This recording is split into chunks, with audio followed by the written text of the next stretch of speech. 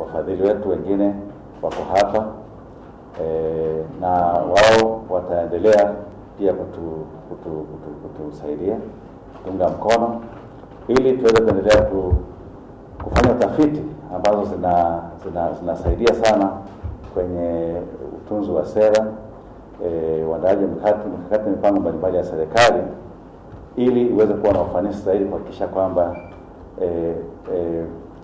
mpango wetu wa kitaifa kuhakikisha kwamba tunafikia uchumi wa kati mwaka 2025. Sio kuanzisha partnership nyingine, lakini kuendeleza ushirikiano wetu na taasisi ya Repoa katika kuendelea kutoa utafiti ambao utawasaidia wadau wengine katika maendeleo ya Tanzania, lakini more importantly serikali ya Tanzania pia kuweza kufanya maamuzi kwa kutumia evidence based research.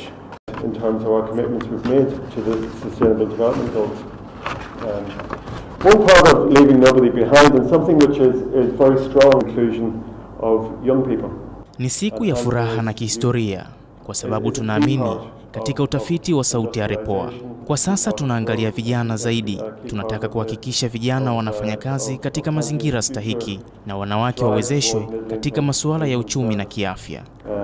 And the challenge of creating decent jobs, good quality jobs, good incomes for people is a challenge both here of course in Tanzania, but a challenge all over Africa.